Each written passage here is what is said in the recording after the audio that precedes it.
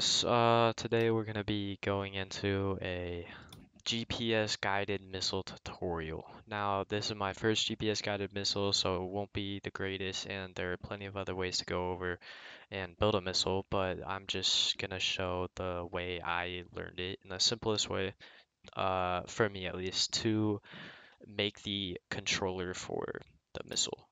So we can go in here. This is the working of the inside of the missile. It looks like a lot, but it's not that much, don't worry. So we have altitude, current X, current Y, target X, radar homing mode, fins yaw, compass sensor, roll sensor, fins roll, and fins pitch. So to set this all up, it's just, we're gonna go into over here, and I'm gonna pull up a missile. There we go. So here's an example of one of the missiles I built that work with this. So current Y would be connected to a GPS that looks like this. If I can, current Y is to GPS. Our target Y is going to be the B of a keyboard. Compass sensor goes up to compass reading. Roll sensor goes to tilt. Fins roll. Wait, we'll get to that in a sec. So target X is going to be just the A, so that's X, that's Y, and this is the target coordinates. And then ours are just the ones on the GPS. So current X is just the X value, the X coordinate for the GPS. So right here is our positioning on the map, and right here is the target positioning on the map. And then we're going to cook up radar homing mode is going to go to just active right here. And fins yaw, it'll just go these, all of those, and then these two in the front right here. And the orientation for that is just positive on the left. Same thing down here, positive on the left. And then back here, it's negative on the left. Same thing for the bottom. It's negative on the left, if you could see that. Yeah, so that's just for the fins yaw. Fins roll is just going to be these two right here, and then these two in the back right here. So it's going to be negative, negative, up, and negative up, and on the other side it's positive up and positive up. So that's just going to keep the missile stable. So instead of tilting left and right, it's going to just stay flat and level with the ground. So it's not like rolling all over the place. And there's that. And then we have fins pitch, which are just these two in the back, which fairly simple. Positive goes up, as you can see. Make sure center of the mass is like relatively in the middle. That's the ideal missile configuration. So you have all that. I'm pretty sure we set all that up. Let me just go through it one more time. Altitude, make sure that's just straight to a altitude sensor. Everything else is hooked up. Okay, so that's how you hook it up. Now let's go into here. Oh, almost forgot one thing.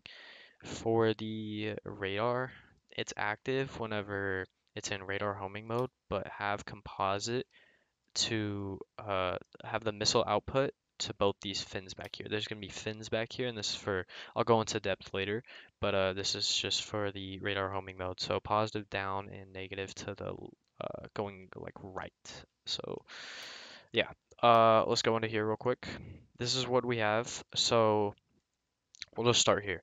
Target X, current X, target Y, current Y, roll sensor, compass sensor. So we'll go over this right here. These four. This goes into a expression which looks like this. Right here, this is getting the distance from our current missile to the target position.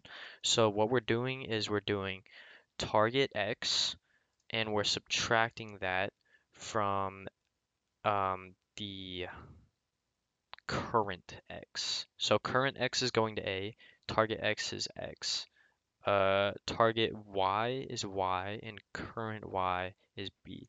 So basically it's just target X minus current X, and then target Y minus current Y.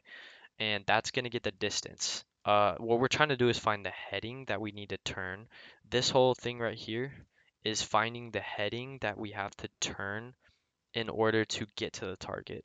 So right here, just put these in. We got that expression, that one, and then that one. And these are just to get the values to a 0 to 360-degree heading instead of negative 1 to 1, which isn't helpful at all. So now that we have that, it's going to go into a PID controller. These are what I've set. This is for fins yaw, by the way. So this is for yaw, left and right. That's what I set for the PID. And this is to set point. So the set point is the target heading that we have to turn in order to get to the target. The the process variable is our current heading. So we're taking compass sensor and we're just converting that same thing, converting it to a 0 to 360. So the first one is x times 360, 360 minus x, and this is just converting it to a 0 to 360. So just make sure you get those down. And that's going process variable, and we already have set point. Just have this as a constant on for the PID, so it's always working. And this is going to control output to, it's technically you're just going straight to fins yaw, but since we have radar homing mode up here, which I'll talk about in a second, but this is just getting the distance. Same thing, it's calculating the distance, um, the distance to the target just like this one, but this one's doing distance to heading. This one's just doing distance, and it's taking that. So that's the formula right there, going into x divided by 1,000, and then it's just into here. And we have once the missile is within 2,000 of whatever this distance measurement is. I don't know what it is yet, but whatever this measurement is, once it's within 2,000, it's gonna switch. So this is gonna be radar homing mode. This is going to switch the signal. So now it's going to be on, which is 0. So then the fins and yaw are going to go to 0. Same thing up here. As soon as that happens, it's going to switch this. So instead of having the PID controller control the pitch, it's just going straight to 0. So then as soon as we're in that range right here of 2,000, then everything turns off, and the only thing that turns on is the radar homing mode. Okay? Uh, Up here, let me go over this real quick. So like I said, we have that for the radar homing mode. Um, we have up here, this is like the altitude stuff. So we take the altitude, that's our process variable, uh, and our set point. So the altitude process variable is our current altitude, and that's what we're processing. Our set point is just set to 200, so 200 meters above sea level, which is what we want. You could change it to whatever you want, but I find that ideal for this type of missile. Um, and it's just going through, this is the PID stuff I've set up for it, so you might just want to copy that down and use this exact same stuff. You might have to tweak it depending on how big or small of a missile you're building, but yeah, that's just what I have for this. That's constant on because it's just the PID's always on, and that's going to the off signal of the numerical switch box, which controls the fin's pitch. So whenever this is off, if we're not within this threshold, which is just like, say we're regular coasting and we're like 10,000 kilometers away from the target, it's just going to be doing this. It's just going to hold our altitude. But as soon as we're within this, it's going to 0. So then it's not going to control at all. Down here, we gotta cover this. This is the roll sensor. So we're taking roll sensor, putting it into this PID. You might just want to copy that down because that's good for this. Constant on like the rest, and it goes to a numerical switch box. So it's off. Uh, so this is always going to be on unless we're within that set range. Then that's going to do nothing. So basically all this stuff works until we get within that 2000 whatever this measurement is. Once we're in that 2000 like measured distance, then it's going to turn all this stuff off, so none of the fins work. Only thing that works is radar homing. Okay, now that we just went over that, we're going to come out here. Radar homing is hooked up just straight to a radar, so it's just a small baby radar. Positive going to the left, wait, positive going to the right, my bad, and it's pointing just like that. So as you can see, um, this is what we have. So I set it to 0.06 for FOVY, 0.13, 0, 0.01, 100%, and then have that at static. So effective range is about 1,000 meters, which is close to what we set. So we have that. We just covered all that. You don't have to worry about that. I have these emitter things so I can process video footage, but you don't have to do that either. That's totally not required. It's just so I can see where the missile's going. Uh, and then yeah, what this is doing is it's just taking the missile output and it's going to these back two fins. And so as soon as it's within that distance, it's just going to be the whole missile will be controlled by these two fins. And the fins on all these sides, like all of these, they're not going to do anything anymore. They're just going to be set to 0. But these two are going to control the missile so it can hit the target accurately. So that's what we have going on. I just have a hardpoint connector right here, about like a little bit past the middle of it, but that's just to, as soon as it activates, like as soon as the missile is launched, it's gonna trigger the booster, which the booster is only at 10%. And we have a fuel here, and this is actually one here too. So it's 3 things of fuel, and it's only at 10%. So it's gonna be pretty fuel efficient, about 13 to 14 kilometers effective range.